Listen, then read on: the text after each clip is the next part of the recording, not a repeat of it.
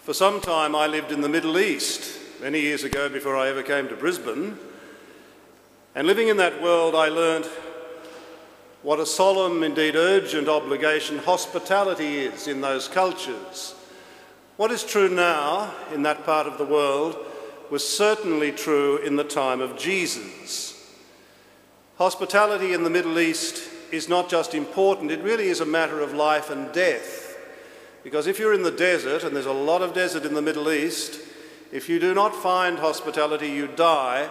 If you find hospitality, you live. So that in the Bedouin cultures, for instance, the desert communities, it really does become a matter of life or death.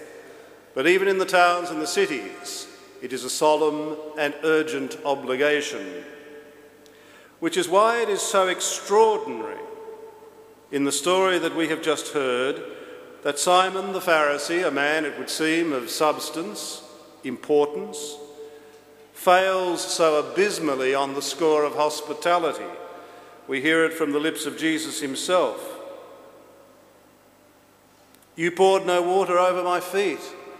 The first and most basic task that hospitality required was to wash the feet of those who had been walking the dusty paths of the countryside. You gave me no kiss.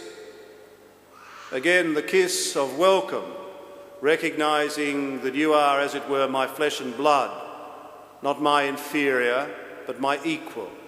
I welcome you as one of my own. You gave me no kiss. You did not anoint my head with oil, and so on it goes. Simon has invited Jesus to dinner, but this is no welcome. This is no genuine act of hospitality. He's testing Jesus. He wants to see how he reacts to this woman who may well have been invited in at Simon's behest, just to see what Jesus would do. This is not the hospitable heart, it is the watchful eye, the eye of distrust. Contrast Simon's inhospitality, his abysmal failure at the point of welcome, with the astonishing and extravagant welcome that we see in Jesus. This is the hospitality of God. Jesus, who allows the woman even to touch him, and they all remark upon it. Simon says, if he knew what kind of woman this was, he would not have allowed her to touch him. In that culture, for a woman to touch a man or vice versa was completely out of order. And here she is, she's got a bad name in town. He allows her to touch him. And then he forgives her. This is the hospitality of God that, as it were, goes way over the top. This is the welcome that far exceeds even the warmest of human welcomes. And it is the hospitality that gathers us here on this, the Lord's Day. This is an altar that will become a table, and the table is the table of the feast, where God provides an unbelievably hospitable welcome, providing us not just with bread and wine for the journey, but with bread and wine which are the body and blood of his Son. What else could he give? He couldn't give anything more. This is the hospitality that gives everything. Not just water to wash the feet, not just the kiss or the oil to anoint the head, but the God who gives us everything. The World Youth Day Pilgrims, whom we commissioned today, and I have to say I'm one of them, kind of.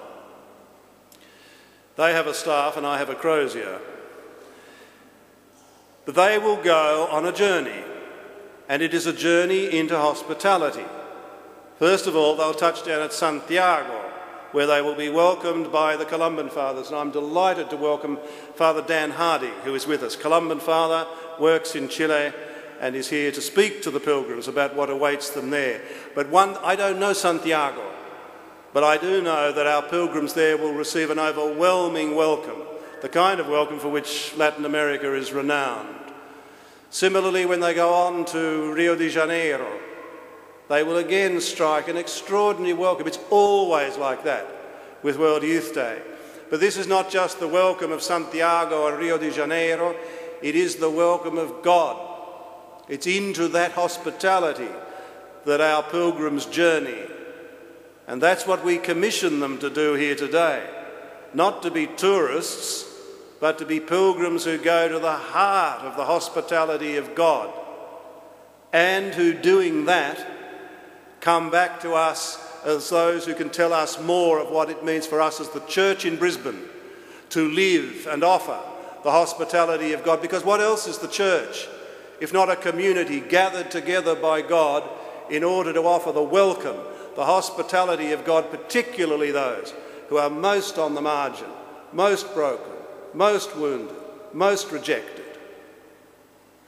That is what the church is, and we need these, our brothers and sisters whom we commission as pilgrims today, to go into the hospitality of God, learn more of it, be touched more powerfully by it, so that you come back to us bearing the gifts of pilgrimage, gifts that can teach us more, all of us, more of the journey that we must take, all of us, not just a little pilgrimage to Rio de Janeiro, but the great journey of faith that we must take to the point where we become in the world the hospitality and the welcome of God.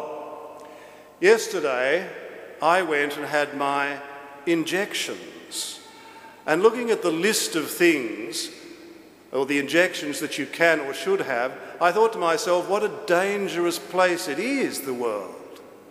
There's so much that can go wrong, so many bugs out there ready to get you. But then I thought to myself, the one vaccination I didn't get from Dr. Deb, and that she couldn't give me, was the one that is most essential if we want to succeed on the pilgrimage of life, and that is the vaccination against the kind of inhospitality we see in Simon the Pharisee. I wish it were as simple as getting a jab, but it's not. All of us must go on this long journey of learning what it is in a profoundly inhospitable world to live and embody the hospitality of God. To that hospitality we commend you, pilgrims. Go into it, to its very heart, as you set forth on the great journey of faith, and then come back to us as those who can give us a booster so that we may learn what it means to live the welcome of God, to be hospitable as the church is called to be. Amen.